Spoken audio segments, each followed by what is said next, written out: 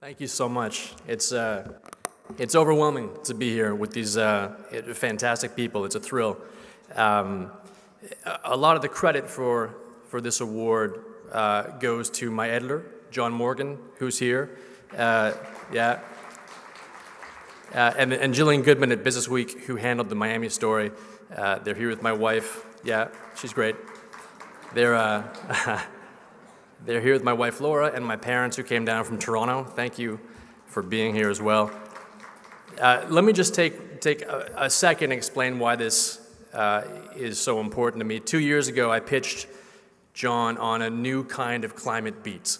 And the idea was we would look at the effects of climate change on every part of American life, and then try and look at what the response is, what it should be, what it is, what it will be, what parts of the economy will have to change, how will they change, how are they changing now, what will it cost, who pays for it, who benefits, who loses, sort of the classic journalism questions, but applied to this quickly evolving problem.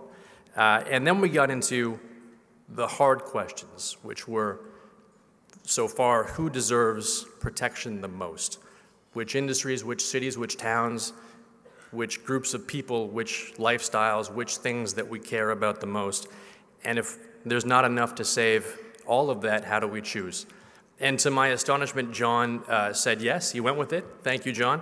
And we're still, even 2 years later, just at the beginning of that coverage, finding out what the right questions are. And the reason is that governments are still just beginning to understand what this means, and businesses and insurance companies and banks and developers and home buyers and city planners and people still don't know what this means for them yet.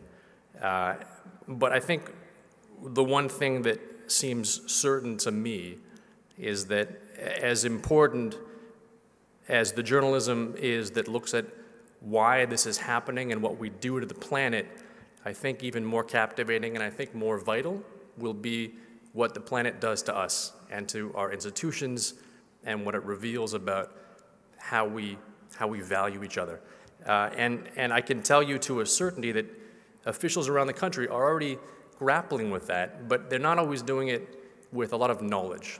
And so, you know, it's such a thrill to be recognized for this because there needs to be more journalism on that. We need to help inform officials and voters because otherwise they'll get it wrong. So thank you to Bloomberg News for letting me pursue this coverage, and thank you to the Foundation for the award. It means so much. Thank you.